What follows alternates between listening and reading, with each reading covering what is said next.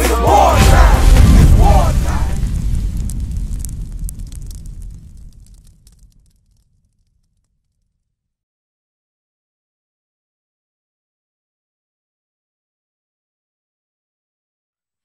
Shalom, Israel, Most High in Christ bless. Thank you for tuning in to another episode of IUIC Contradict This. All right, to my right, Officer Yakub. all praises to the Most High. We're going to open up with Matthew, the 8th chapter.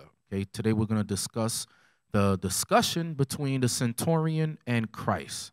All right, the topic today is the Centurion contradiction. Of course, those of you who've been tuning in, we've been going over different so-called contradictions in the Bible. And there's no contradictions. It's just mainly confusion and a lack of study. All right? Let's go with Matthew 8, and let's start at verse 5. The book of Matthew, chapter 8 and verse 5. And when Jesus was entered into Capernaum, there came unto him a centurion beseeching him, and saying, Lord, my servant lieth at home sick of the palsy. So in Matthew's chapter 8, this is where they're saying that the contradiction comes in. Because in Matthew chapter 8 and verse 5, it says the centurion came to Christ beseeching him. And what did he say? My servant lieth at home sick of the palsy, grievously tormented. And Jesus saith unto him, I will come and heal him. The centurion answered and said, Lord, I am not worthy that thou shouldest come under my roof. Come on. But speak the word only, and my servant shall be healed. But speak the word only, and my servant shall be healed. Go ahead. For I am a man under authority. I am a man under authority. He was a centurion, all right? Remember, the centurions were in charge of 100 soldiers. That's a 100 army, right? 100 soldiers. Go ahead. Having soldiers under me. And I say to this man, go, and he goeth. So the centurion would tell soldiers, go, and he goeth. So go do this for me, go do that for me, and they'll do it because they were under him. Go ahead. And to another, come, and he cometh. Come on. And to my servant, do this, and he doeth it. Go ahead. When Jesus heard it, he marveled, and said to them that followed, Go ahead. Verily I say unto you, I have not found so great faith, no, not in Israel. So Christ said, I have found so great faith. No, not in Israel. Now let's go to Luke. Let's go to Luke. Let's get the account in Luke chapter 7. We're going to start at verse 1. This is where people say, oh, there's a contradiction. The Bible's not real. And the people will find the stupidest things to say the scriptures ain't real. But they forgot about Deuteronomy, the 28th chapter. That came to pass. Right. They forgot about Luke 21. That came to pass. Right. Joel, the 3rd chapter. All of these things. Okay, go ahead. The book of Luke, chapter 7 and verse 1. Now, when he had ended all his sayings in the audience of the people, he entered into Capernaum, and a certain centurion's servant, who was dear unto him, was sick and ready to die. Go ahead. And when he heard of Jesus, he sent unto him the elders of the Jews, beseeching him that he would come and heal his servant. So it says, and when he heard of Jesus, he sent unto him the elders of the Jews, go ahead, beseeching him that he would come and heal his servant. That he would come and heal his servant. Go ahead. And when they came to Jesus, the they that came to Jesus over here in the account with Luke is making reference to those elders of the Jews. Read. They besought him instantly, saying that he was worthy for whom he should do this. Go ahead. For he loveth our nation. And he hath built us a synagogue. Because he had money. He was a centurion. He wasn't broke. Go ahead. Then Jesus went with them. And when he was now not far from the house, the centurion sent friends to him, saying unto him. So now the centurion sent friends to him. Go ahead.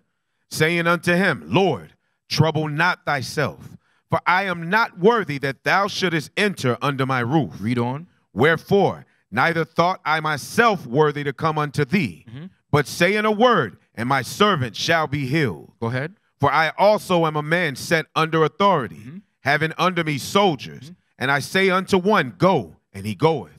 And to another, come, and he cometh. And to my servant, do this, and he doeth it. So the same servant that he's saying, go and do this and do that, are the same friends that we're reading about in verse 6. It says, the centurion sent friends to him, saying unto him, Lord, trouble not thyself. Now, when you go back to verse 8, read verse 8 again.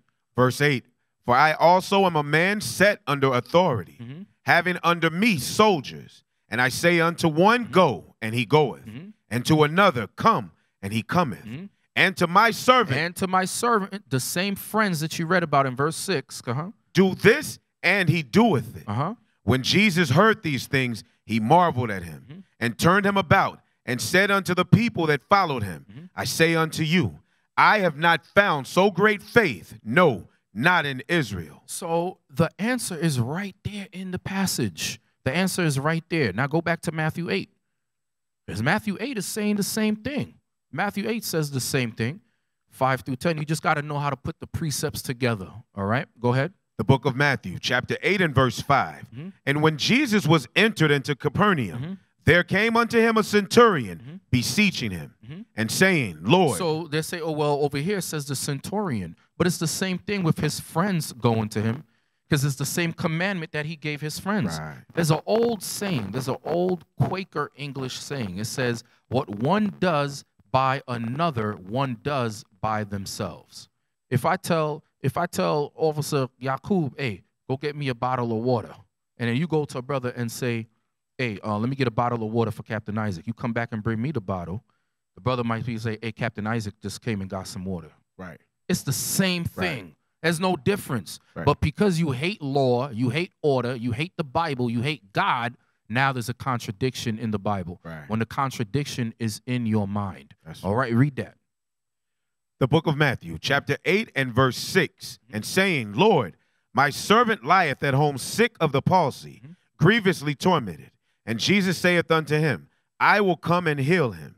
The centurion answered and said, Lord, I am not worthy that thou shouldest cometh under my roof. So who said that when you read Luke? His friends said that, the elders, and then his servants, his friends. Okay, read. But speak the word only, and my servant shall be healed. For I am a man under authority, having soldiers under me. And I say to this man, go, and he goeth. To this man, go to Christ. Go ahead. And to another, come, and he cometh. Go ahead. And to my servant. And to my servant, those same friends we read about in Luke, the 7th chapter. Go ahead. Do this, and he doeth it. Do this. Go unto Christ and tell him I need a blessing. The answers are right there. You got to learn how to put the puzzle together, put things together. Get me 2 Samuel now. 2 Samuel chapter 3, verse 18. 2 Samuel chapter 3, verse 18, because I said what one does by another, one does by oneself. Go ahead. The book of 2 Samuel, chapter 3 and verse 18. Now then, do it. For the Lord hath spoken of... Now then what? Do it. For the Lord hath spoken of David, saying, by the hand of my servant David, I will save my people Israel out of the hand of the Philistines. Now it says, God says by the hand of his servant David. Did David go and kill all the Palestinians, all the Philistines by himself? No, he had servants. He had men. He had soldiers under him, just like the centurion had. Okay, so it's saying this. It's saying the same thing. It's saying the same exact thing that we read in the book of Matthew and in the book of Luke. All right, so Lord willing, y'all got some edification on that. Shalom.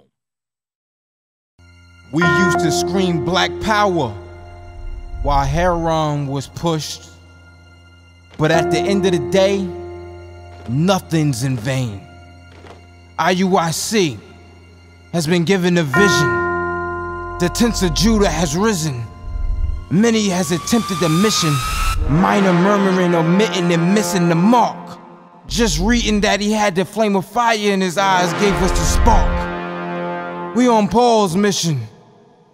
We out on the road, purple and gold, from Mexico, Cuba, Haiti, Ghana, Sierra Leone. 144,000 boots banging, concrete crackling. These are our men repented at heart. The scriptures is proof. IUIC, we deliver the truth.